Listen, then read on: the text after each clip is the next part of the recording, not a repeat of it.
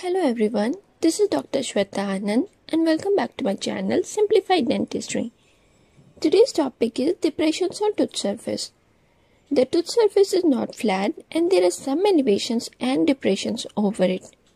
I have already made a video on elevations of tooth surface. You can watch that video to know in detail about tooth elevations. Different depressions on tooth surface are fossa, sulcus, developmental groove, pits, and fissures. So let's know about each one of them in detail. First, let's know about fossa. A fossa is an irregular depression or concavity found in both anterior and posterior teeth. There are different types of fossa, so let's know about each one of them one by one. First is lingual fossa.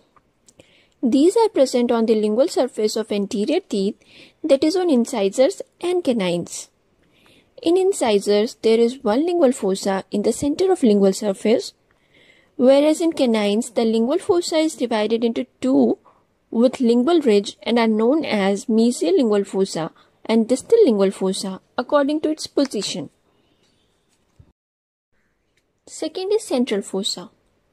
It is a major fossa present on the occlusal surface of molars and are formed by the convergence of ridges terminating at the center point in the bottom of the depression where there is a junction of grooves. Now what are grooves? We'll know about it later on in this video. And to know about ridges in detail, you can watch my video on elevations on tooth surface. Third is distal fossa.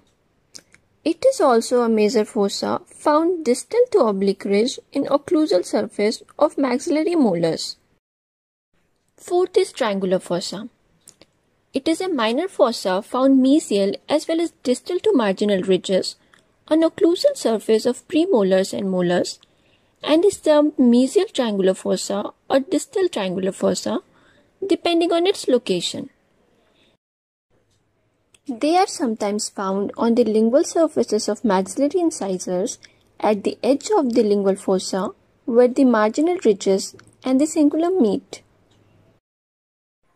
Now let's know about the sulcus. It is a long depression or valley in the surface of the tooth between the ridges and cusp. The sulcus has a developmental groove at the junction of its incline.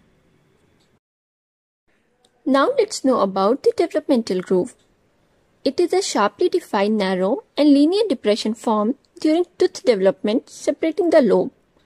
They run mesiodistally and are found on the occlusal surface of molars.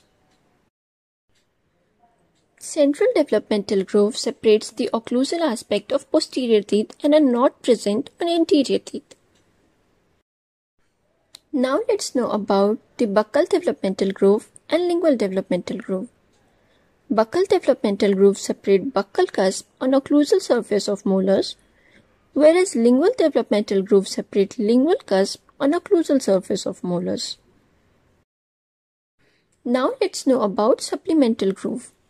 They are small irregularly placed auxiliary groove and are found usually on occlusal surfaces and branches from developmental groove. They do not denote union of primary lobes. The third molar followed by second permanent molars are characterized by high number of supplemental grooves. Now let's know about pits and fissure. Pits are small pinpoint depressions seen in fossae of posterior teeth and are located at the junction of developmental grooves, whereas fissure is a fault in enamel. It is found in the bottom of developmental groove and results from incomplete union of primary lobes. Thank you for watching this video, and for more such contents related to dentistry, please like, share and subscribe to Simplified Dentistry.